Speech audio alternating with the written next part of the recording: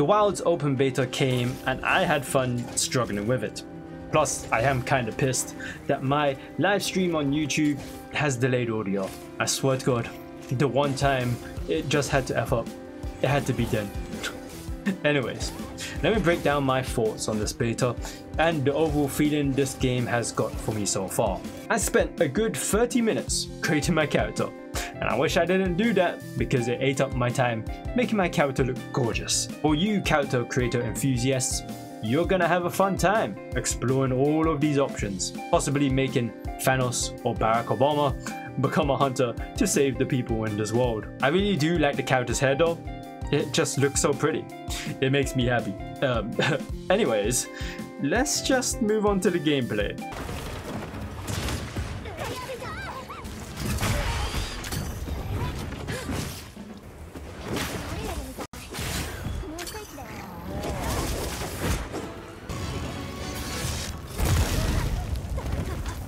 The gameplay is so trash that it makes me want to... Okay, no, I'm only kidding.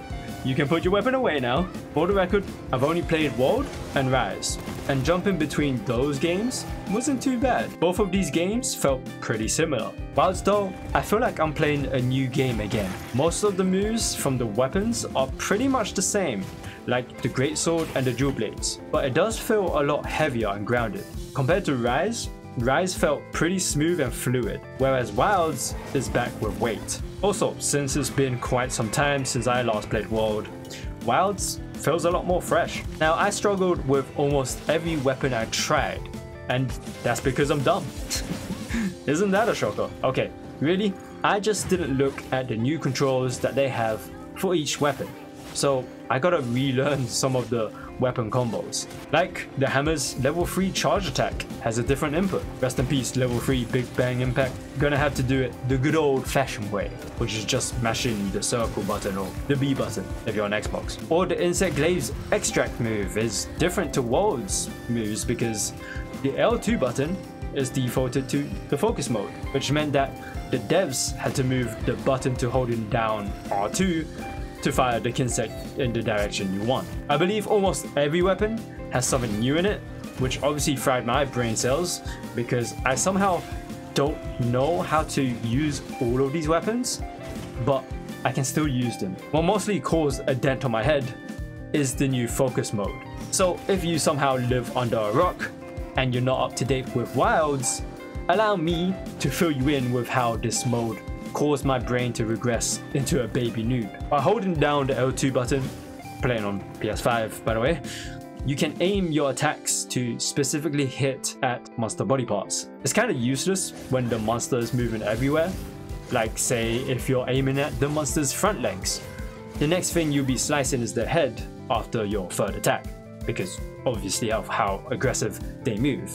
However, when you deal enough damage to a part of the monster's body, a red mark will appear and will glow when you go into focus mode. This mark is called a wound. If you hit that wound with the weapon's focus strike attack, you get to deal massive damage to the monster and it will close up the wound, or basically make it disappear. You can leave it alone so that you can deal more damage, but it will close up if you hit it enough. This all sounds simple on paper, but when you're in the middle of combat, all I was mostly thinking about was what kind of attacks I could mix with the normal attacks, because every attack that you do in focus mode is almost the same, or literally the same. Also, for the Greatsword users out there, which I'm sure you guys already know, you can aim your true charge slash now. No need to miss your slash because the monster moved behind you. You can just aim, spin around, and slash that SOB with the slash you waited 10 years to wind up. And if you still miss your slash, then we all know that's a skill issue. Completely missed. Looks like I too have a skill issue. While my brain was having a war against itself, I wasn't completely using the focus mode to its fullest potential, which makes fighting monsters harder to deal with because they're not taking enough damage, making the fight longer than it should be.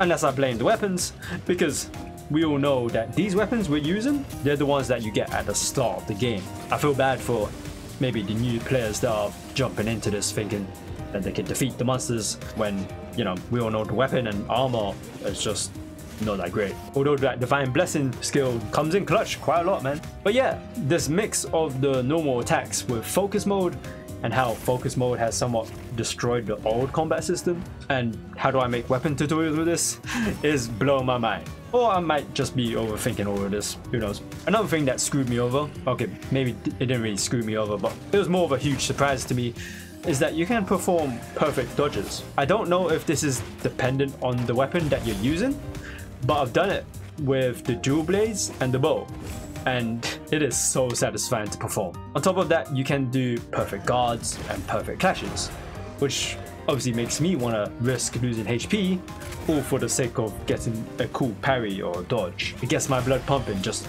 nailing that perfect moment to dodge or parry an attack, and then I just end up dying. Either way, in terms of combat, it is still quite technical. I can see how it will definitely make someone completely new to the franchise feel awkward, or maybe they'll think that the controls are clunky. Even though they've introduced a lot of changes to the weapons, including the focus mode, which is meant to help new players, I still think a new person will have a hard time with the controls. Moving on to our mount. I have mixed opinions about this. If you played Rise, the Palamute felt very easy to control. Something about the secret didn't click with me at first, because it has weird controls, like holding down R2 is used to stop it from moving, which is very odd when you're used to most games that stop a mount from moving by you just leave the controller. It's still a good mount though. It does the things that a Rise's Palamute can do, like being able to ride it and use items and sharpen weapons. It can also pick you up after getting hit by a monster. It just takes a bit of time to get used to, but it doesn't feel like Rise's Palamutes, and I prefer the Palamute's movements better than the secret. I know this is just something that I have to get used to over time. It's just a time issue, alright? Not a skill issue. The items have been changed for the default settings. The radio menu has been extremely simplified to 4 options. To me though, it's more like 3 options because I don't need the other one. The options are weapon sharpening, optimal healing recovery, optimal status recovery, and the SOS flare. The one I don't need, because who needs bots to defeat these monsters when I can do it myself? I actually like how simple this is, but I just found out that you can change it to the old version and it feels a lot more customizable compared to the previous version. Might be just me. Okay, now let me quickly burn through the minor details of wilds that I've come across. The health bar, going crazy to indicate you're gonna take massive damage and you might die. It's really useful and it looks cool. Apparently I saw someone complaining about it being distracting, but I don't see any problem with it. Weather effects are amazing. I love how it completely changes the environment's colors, and luring a monster to get hit by lightning is so cool. The map is extremely detailed. You can see the topography of the land in this 3D model. You can see how long the monster will be on the map before they remove themselves from existence, and I just love every detail of it. It's way better than the world map. I still feel like using 2 weapons can be a bit pointless at times.